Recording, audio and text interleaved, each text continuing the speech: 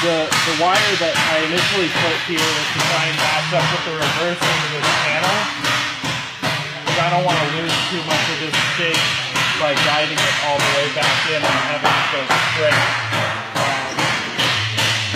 You'll kind of lose the teardrop effect of the panel if this reverse follows all the way straight back into the car there. You got to come up with a solution for right here, though.